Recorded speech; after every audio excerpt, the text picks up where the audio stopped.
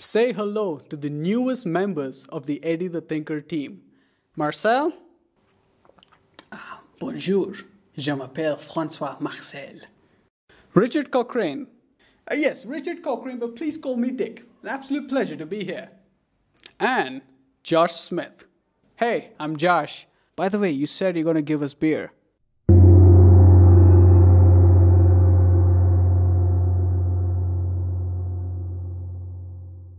Hey folks, welcome back to my channel.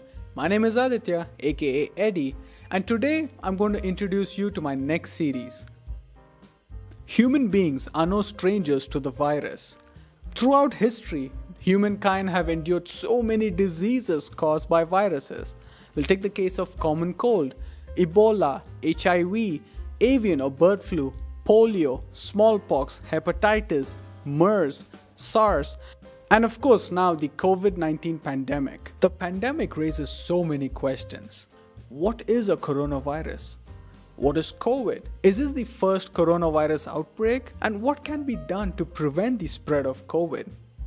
What about those terms they throw at us in the news? What is pandemic, quarantine, herd immunity, vaccines? What do they all mean? It's no wonder that coronavirus was the most Googled term in 2020. In order to understand that, we must first understand what viruses are. How do they function? How do they evolve? And in this series, we are going to do just that. We will also look at coronaviruses specifically, vaccines, and of course we will also be defining those words we hear so often on TV regarding the pandemic. After the science part is done, we're going to peel the layers back and take a hard look at how we as humans responded to the pandemic. Not just psychologically, but also collectively as a society.